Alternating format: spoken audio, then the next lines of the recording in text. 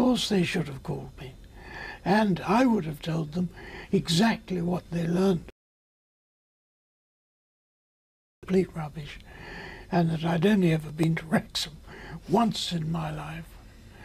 They could have saved themselves a lot of agonizing, and money actually, if they'd just made that telephone call. And then, of course, the man, the victim who was in the film on Newsnight, Stephen Measham, an identity, and the man who he thought was you was not in fact you, and that he'd been shown a photograph which wasn't you, but he was told it was Lord McAlpine. What did you think then? I mean, did you hear that? This was beyond my comprehension. I mean, I was very grateful that he said this. And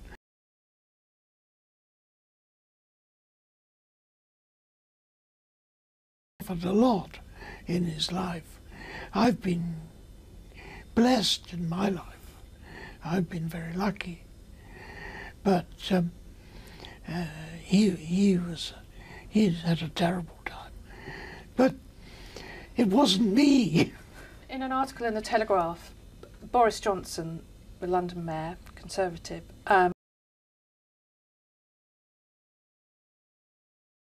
them to the lowest circle of hell, and while they're still alive. Is that where you've been? Absolutely. I think it describes pretty much what happened to me in the first few days of this event. Can you describe it a bit more to me?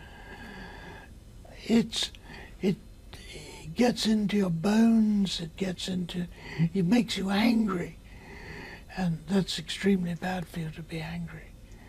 And it gets into your soul, and you just think there's something wrong with the world.